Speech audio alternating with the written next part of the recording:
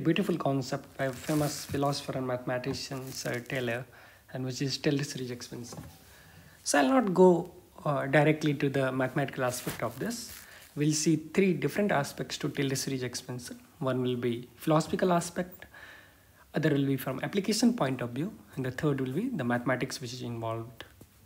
So let's start like this. So Taylor series at the core level is fundamentally speaking about you can represent almost many functions or a vast variety of functions with the collections of polynomials. So let's say we have polynomials, so it can be constant x square, we'll have some bunch of x plus 2, x square plus x cubed by 3, maybe we'll have x plus x square by 2 plus x cubed by 6 and so on and so forth. So this we have sets of polynomials. Right? So Taylor series bridges the gap between these polynomials and nicely define continuous functions. So let's say sin x, cos x, e to the power x, and blah blah blah, many more. Fundamentally, what it tells is you can represent a function. Let's take an example of sin x in terms of collections of these polynomials. Maybe we'll be able to represent sin x as something plus something times x plus maybe something times x square plus something else times x cubed by 3 and so forth, so forth. So basically Taylor series talks about like it is possible, and that's a very strong statement, because as a mathematician you have to first prove the existence of this statement.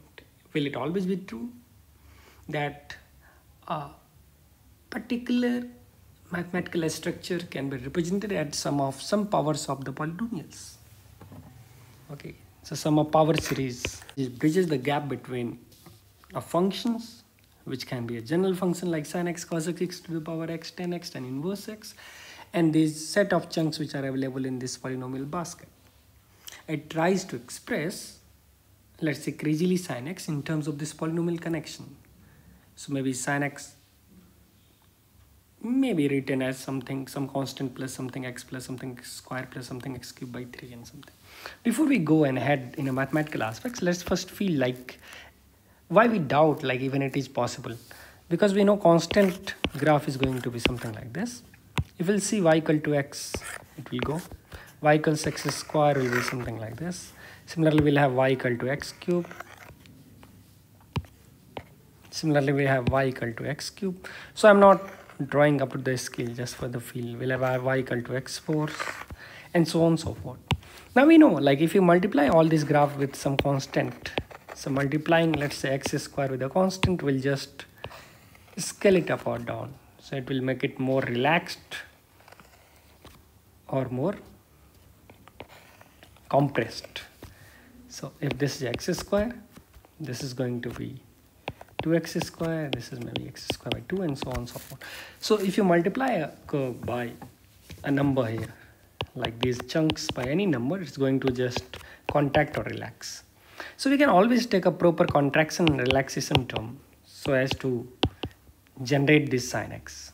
Now it makes at least a little sense, because what matters is, you know, like sin x is going to repeat, right? Sin x is going to be a repeating curve. So we want some terms to grow. Let's say y equal to x is growing. At the same time, we want other terms to decline, so that the overall effect will be something growing too fast and something is dying too fast. So when we'll add them up, maybe they'll try to saturate to some level. So this is the fundamental idea. So let me make it more clear. So let's say if some curve is going, let's say y equal to x squared, this term, when you multiply with some factor, it still goes fast. Right, so x cube will go fast, something like this. If I'll take all these coefficients are positive, so everything is trying to assist itself in the positive half. So let's see one of the very crude way of looking at this. If we want every curve, let's say x square, x cube, x4, x5, and even if you multiply by some factor, in the positive x-axis side, all these are trying to help each other. So the overall summation, no matter with what factor you multiply, is always trying to grow. And that can never produce sin x, because we want that curve to be slapped. We want it to grow sometimes, then it should go down, again it should go up. So we want a proper slapping factor kind of thing, where this curve should go up and it should not go beyond a certain limit. Immediately it should come down. And again, we can't afford it to go down too much. So it should go up and down, frequently. The same thing is going to happen. In negative side, we are fortunate because x cube maybe is trying to pull it down, and these even powers x square, x4 is trying to pull it up. But now we can't put a very high coefficient over for x cube, because if, let's say, x cube coefficient is made very high, let's say 5 or 10, then it will go 2 down, and maybe these x square and x4 is not capable enough or powerful enough to lift it too much, because otherwise again somewhere the graph will slip down. So that's still we don't want. We want it to be down, but again after a while it should come up and down and so on and so forth. So now we know, at least it makes basic sense, like for every odd degree term we want to divide it by some like very strong factor, so that it doesn't go down further. At the same time, we don't want even the positive term to go up rapidly. Even if it goes rapidly, we want the negative term, or the term which is below the x-axis, should also decay rapidly, so as to balance and offset the their growth, and somehow they balance themselves to create sin x. So telling so, basically what I mean is this, right? So we have I have taken one very simple example. Let's say if you just take 3 terms, y equals x and x square, y x square and x cube. So let's say if I just take some random 3 terms, x square and x cube. So if you add just x plus x square plus x cube, clearly all 3 is going to add up, and little bit fortunate will be in the negative direction, because we expect like this is at least trying to saturate, but at this time we are completely going up. So this cannot be a good approximation of sin x, right? So it's totally worst approximation, because in the positive side all this is trying to assist each other. So we want some guy to grow, at the same time we want the x cube and all odd part of polynomial to decay, and the tug of war must be there, so as to they offset each other. Okay, so what Taylor proposed is, let's say if I'm able to write sin x as some polynomial, so let's say a0 plus a1x plus a2x square and so on till infinity. So let's say, suppose if you are able to write sin x as a infinite summation of this polynomial, then we'll be comfortably able to get these terms a0, a1, a2. Getting terms fundamentally reveals like how powerful these terms should be, so as you don't grow too much, neither you decay too much, right?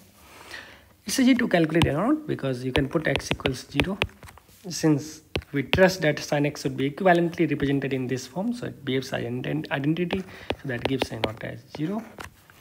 What about a1? You can differentiate it, so cos x equals a1, because the next term will be 2a2x and so on and so forth. And now you keep x equals 0, and we have a1 equals 1. So there is very cool way of restoring all these coefficients, right? a0 became 0, a1 is 1. What about a2? So we can differentiate this expression twice, which means I can differentiate now this new expression, so minus sin x equals 2a2. In next expression you can see we'll have x or something. Now you put again x 0, so we got a2 at 0, right? I'll do for one more term, so we have a3x cube and so on and so forth. So if I'll differentiate again, I repeat the same process, put x equals 0 again, and we have minus 1 by 6 equals a3. We can clearly see the genetics of 6, because 6 is coming from 2 into 3. Next term will have like 4 into 3 into 2 into 1, that you can see clearly by pattern. So it can be written as 1 by 3 factorial. So if we plug all these values there, it's not surprising that the expansion that we are getting for sin x is, first term is missing. We have x minus x square term is missing, so x cubed by 3 factorial. You can try for next to convince yourself x5 by 5 factorial minus x7 by 7 factorial and so on and so forth.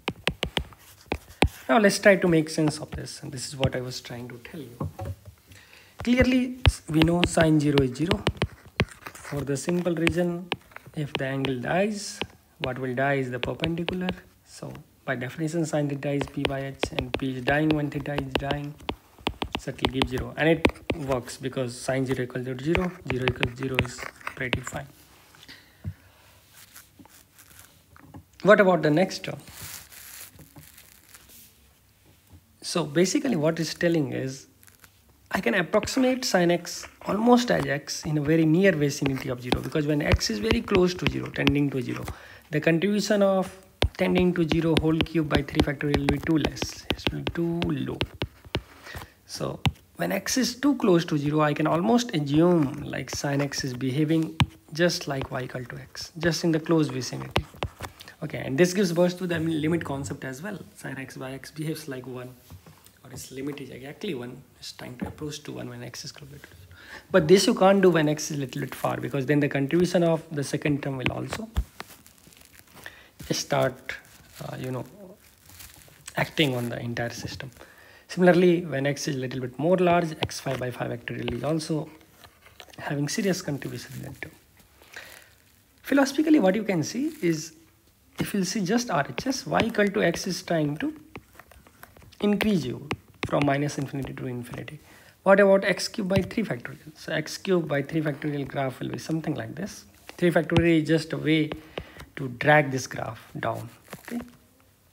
Similarly, we'll have x5 by 5 factorial. So x5 by 5 factorial is going up,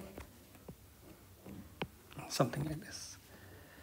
Now, if I add all the terms, suppose instead of this minus, if plus would have been everywhere in the x series expansion, it will be clearly wrong, because if all these graphs are added, they will be having constructive interference.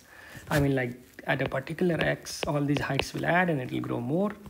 Similarly, at a particular y value, all these heights will be less and it will go further. So it's deviating too much from sin x. And that makes sense why you have alternate plus and minus, because every time y equal to x is trying to lift you, y equal to minus x cube by 3 factorial will be completely reverse of this graph, right? So something is lifting you, the other part is trying to drag you down. Now since y equal to x is lifting you not very violently, but x cube is dragging you too fast. So we want the denominator of x cube to be something which is really powerful. But still, if you make it too powerful, then still will be dragged, right? Because if x cube by, let's say, instead of 3 factorial, we have 5 factorial, the decay will be a bit more slow than the growth of y equal to x. So we have to somewhere, compensate between the growth and the decay. Again, if I'll just take two terms, it will still deviate, because now it has decayed a little bit more than what was required. So we need to again add something to restore.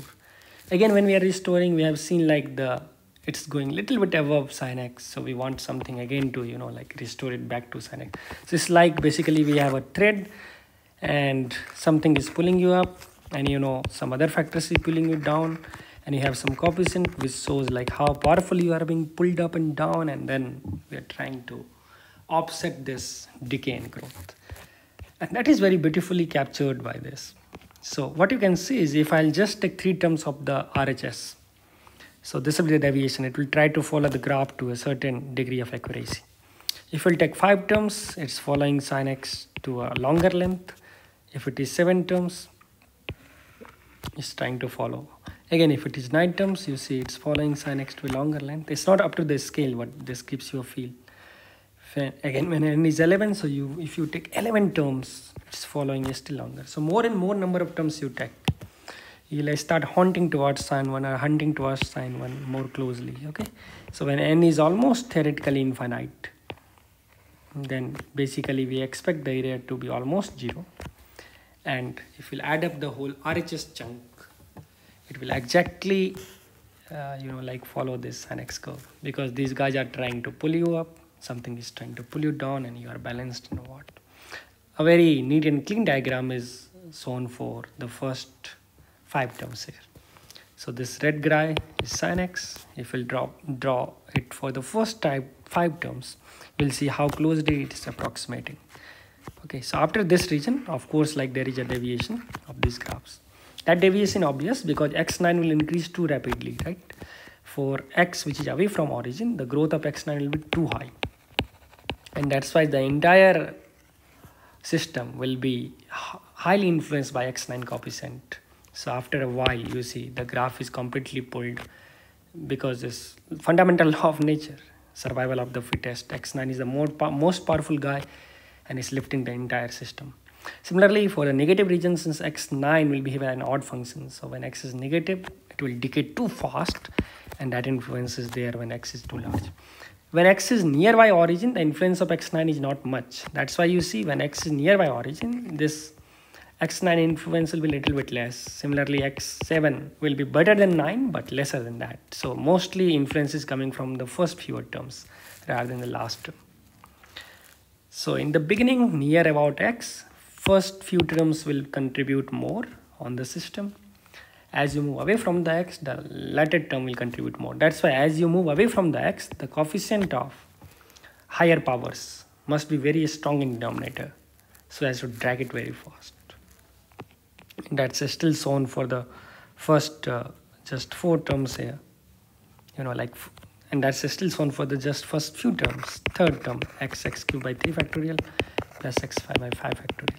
So you can see x is trying to pull you up, minus x cubed by 3 is trying to pull you down, again x5 is trying to pull you up, and the tug of war is like to a quite beautiful degree of accuracy around origin. The curve tries to follow sin x, and still it's deviating once you go away from origin.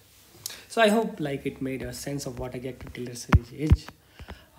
But what I have not shown is the existence, because for fairly vast number of functions, it's always possible that these sine, cos, e to the power x and many algebraic functions or exponential or trigonometric function can be well represented in form of infinite power series expansion.